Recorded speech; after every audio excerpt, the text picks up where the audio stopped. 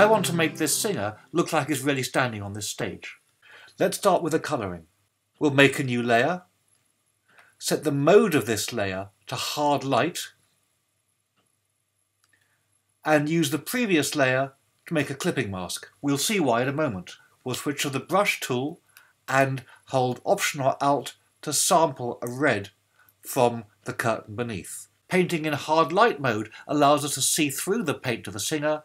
Because it uses the singer as a clipping mask, the paint doesn't appear outside that layer. Let's sample a light purple and now paint on the other side. That's too strong, but because it was a single brush stroke, I can now use the fade brush dialog and lower the opacity of that brush stroke.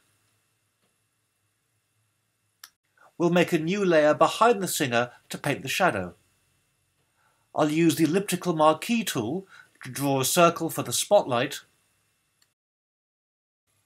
and now use Select, Modify and Feather to soften that selection. I'll inverse the selection and fill with black. D to make the foreground colour black, Option or Alt and Backspace to fill with that colour. Hold Command or Control and click on the thumbnail of the singer layer to load it as a selection. Drag it over to the side,